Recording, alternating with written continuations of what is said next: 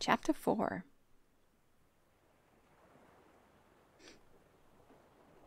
By the way, I want to address something real quick. I am saying a lot of opinions in this Let's Play, and know that I'm just saying my opinion. I am not saying anything is fact,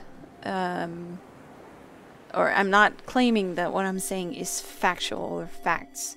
I'm just stating an opinion. I might sound passionate about it. That does not mean I'm right. Just want to address that so no one feels like I'm misleading them or anything along those lines. Please think for yourselves. Form your own opinion. And if you want, you can discuss it. Maybe in the comments. Alright, moving on. It's such a nice day. When did it get so warm? I thought it was still winter. There's a breeze from over the water, making the leaves rustle gently. Everything smells nice. Why haven't I been taking advantage of this beautiful day? It is quite a beautiful day. I should be out here, walking along the waterfront. There's a calm and peace and contentedness. Now I see how special this is. I think it wasn't always this way, but it's hard to tell. I knew I was having problems at one point, but that was so long ago. When was that? I can't remember. This moment in time seems to stretch to infinity. It has always existed.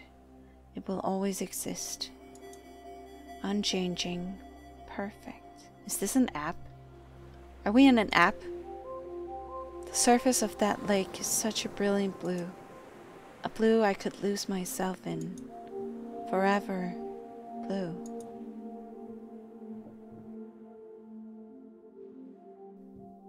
I'm sorry, my neighbors are making noises. I hope that doesn't pick up. Well, what do you think? It was nice. It was like I could close my eyes and feel myself in another place. What? Did she test herself on... But I didn't completely lose awareness of the real world. It was more like a mental state that I was experiencing. Remarkable technology, isn't it? I've had others who tried it tell me it's akin to a state of higher consciousness. Aware but totally serene, totally peaceful. Soren retrieves a bottle of whiskey from a liquor cabinet and serves himself. Here's a thought experiment for you. Hey, could you give some to me? I mean, that would only be nice. Say there was a certain medical procedure that could remove your suffering. No side effects, no cost, just an operation that would make you permanently happy. Oh, I don't really like the sound of that. Would you get it? No. You have these philosopher types arguing you shouldn't do that because sadness and suffering are part of what it means to be human. That's what I feel like. I feel like it forms you. If you're just perpetually happy, then you can't deal with the problems of the world because there's gonna be problems. If everyone had it done, no one would be able to solve problems. I'd say at least. Or that the happiness you'd experience isn't real, so it doesn't count somehow. What a load of bullshit. If there was something effective at taking my pain away, and otherwise harmless, I would take it immediately. I don't think you're fully understanding what you're saying. I refuse to believe that being alive means having to suffer. No, it doesn't have to mean that, but you have to feel sadness once in a while. I mean, what if someone you knew died and you were unable to feel sad because you had that procedure? You would just be happy about it? That's weird. His voice is getting so ragged. How many drinks did he have before I came here? Why did I come here? Oh, forgive me, I forgot to ask. Would you like some scotch as well? What's the time? It's late. Yeah, thanks. Now you ask. Sure. Sure. Soren gets another glass and gives me a small The pour. Glencadam. Beautiful, light, luminous taste. Not peaty at all. Lovely stuff. Ah, if only psychotherapy worked as well as a single glass of well-made whiskey, huh? It's a nice apartment. If alcohol wasn't poison, I wouldn't have to invent anything now, would I? I do think we did some good work at Skanda, but I always knew there were going to be limits to the Eliza approach. I was a counseling psychologist for a long time, you know. I understand the shortcomings better than anyone. So much of it can feel like a waste of time, talking through everything, dredging up the past over and over again, trying and failing to change our habits and routines. It's all going to look completely ineffectual compared to what comes next. With direct stimulation and induced dreaming, we can take control of our own brains in a way that's never been possible before. Yeah, they're both moving in directions that are dodgy. There's no I think. reason we couldn't just eliminate this epidemic of despair for everyone in the world. The question is whether or not this is avoidable, this sort of situation. Because if one person can come up with this stuff, then someone else can as well. So being a first mover is important, especially if you want to secure, if you want to make what you're developing secure. And not all first movers think like that. Imagine it. Anger, depression, emptiness, anxiety, jealousy, every kind of unhappiness you can think of. Obsolete. And to think Raynor wanted nothing to do with this. It sounds like you actually want it because you want it for yourself. He thought it was a bad idea.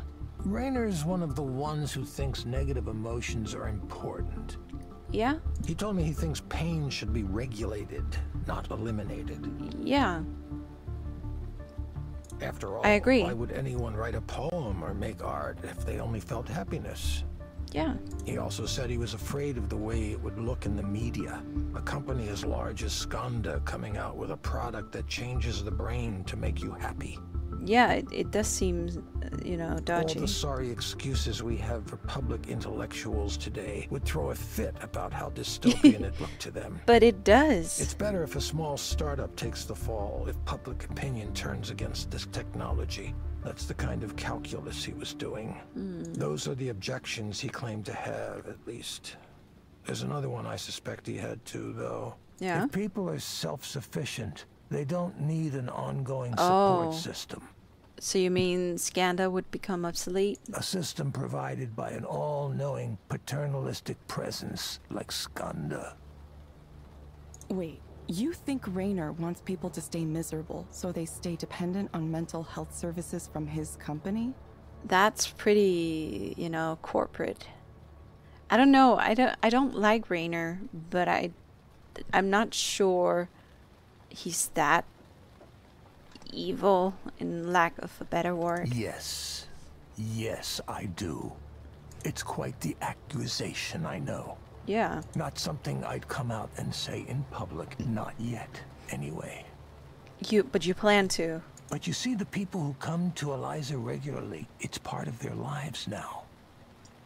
The more they integrate with Skanda's mental wellness tools, the more they'd be adrift without them. That's the real dystopia, don't you think? Rendered helpless without the guidance of computer algorithms. Total dependency on the system. Excuse me for 1 second. Soren hurries out of the room for some reason, leaving me with questions echoing in my head. Would I want my suffering removed completely? Is it better to leave it alone? Erland, hey. Do you think I could ask about Damien? Sure. Go ahead. I want to know about him. What do you want to know about him? What's up with Damien? Like, what kind of person was he? You're asking me to describe him? If you're okay with that. I don't want to make you if it's uncomfortable, but it would help me to know what he was like. He was a brilliant software architect and engineer. That's not what he was like. One of the most sincere people I ever met. He believed people were fundamentally good and wanted to help them. Our digital therapy project wasn't a mandate from management. We started it ourselves. I see. Damien went through some difficult times himself. He wasn't able to get the care he needed. That's why he wanted to change things. I wish he'd gotten the chance. I see. Thank you. This is going to sound weird, but sometimes when I'm working late and I doze in the office, I have dreams about him. I never met him in real life, but it's like I sense his presence there, like he encoded himself into the system in some way. Haha, I know it's just my mind playing tricks on me. I don't believe in ghosts. Did he though? Maybe he did. Maybe he's in the system.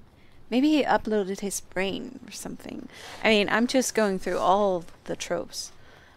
But I don't know. I feel like this is more than just a joke or a side note. Let's look around this apartment. Everyone is living so lavishly. But I don't like the concrete walls. Reminds me of the art in the counseling room.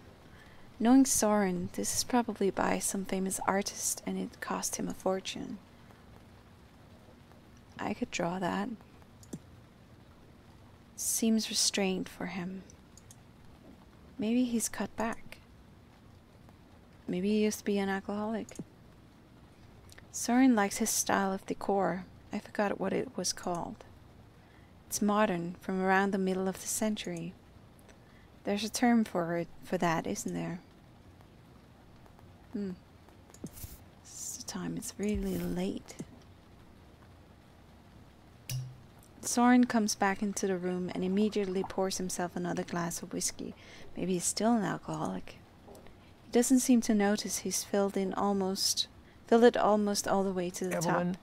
I really think you, of all people, might understand what I'm trying to do here.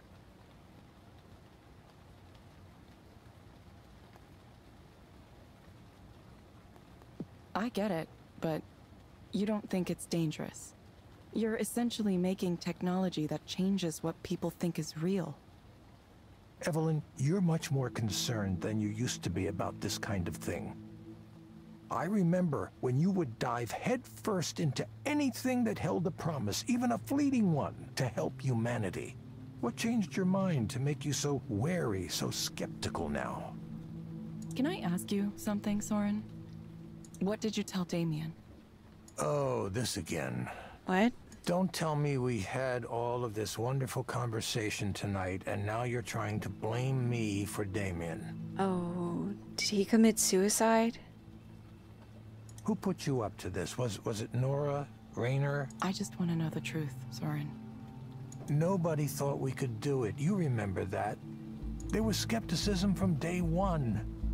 Do what? I had to defend us constantly from other project managers who didn't like that we existed, who wanted our budget and resources for themselves. Some of those were vicious, vicious fights. Amid all that, I had to be a leader, too. Part of that meant giving everyone on the team accurate information. So I was honest in saying there were forces that sought to kill our project.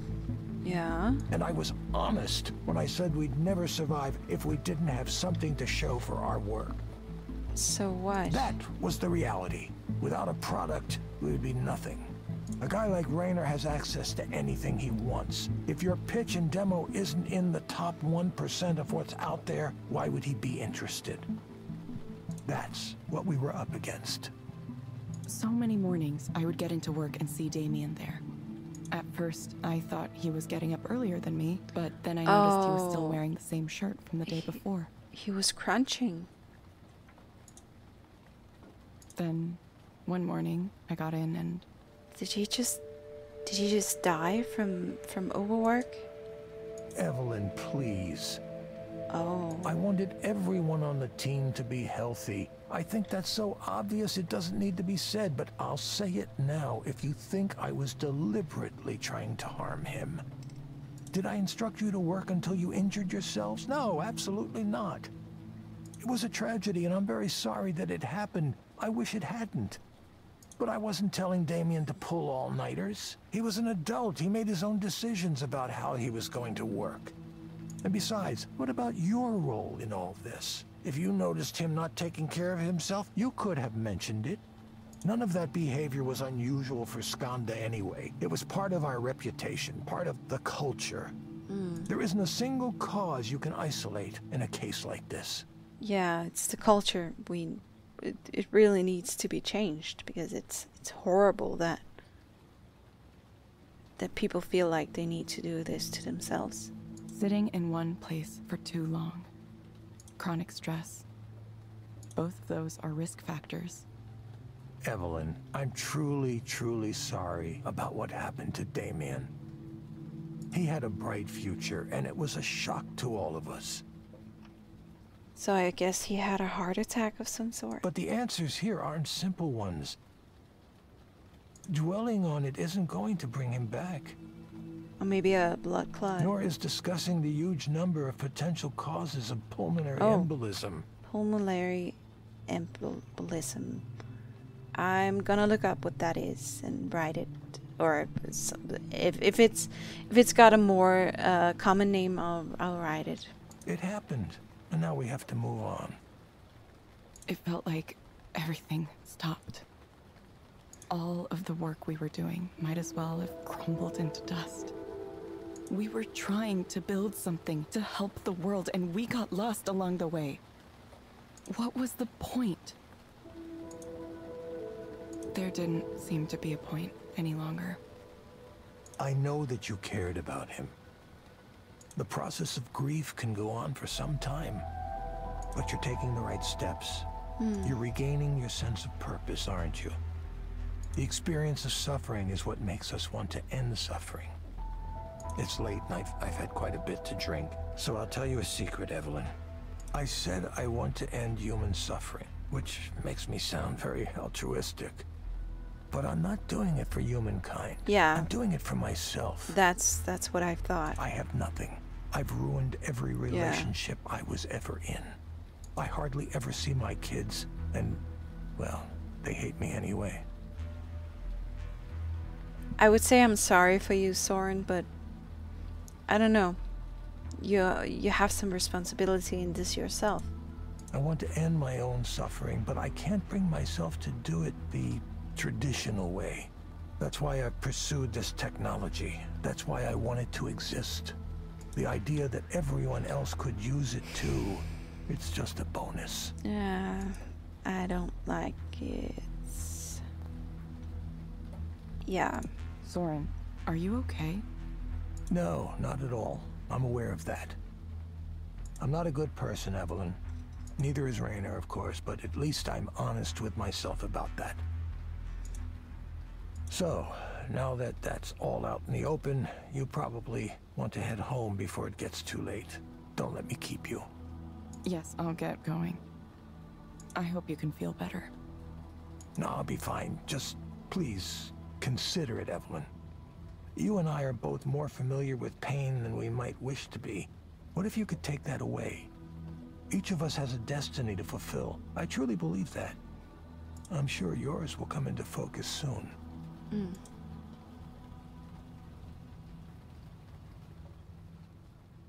Somehow that conversation ended up being very draining. Is the promise of that new technology really all that keeps him going?